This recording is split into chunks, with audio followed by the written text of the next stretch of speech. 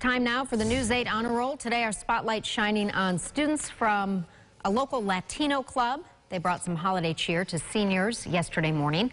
The students are from East Upper School. They sang popular Spanish Christmas songs at the Ibero-American Action League. They also offered each senior a small Christmas gift. Just as much about learning for the students as making each of the seniors' day. What happened here today was a parranda, and that is a Puerto Rican tradition similar to Christmas caroling. And the students wanted to maintain their culture, share their culture, and give back to the community. So they decided to do this at school and also somewhere where they could learn from people who are older and had more to offer.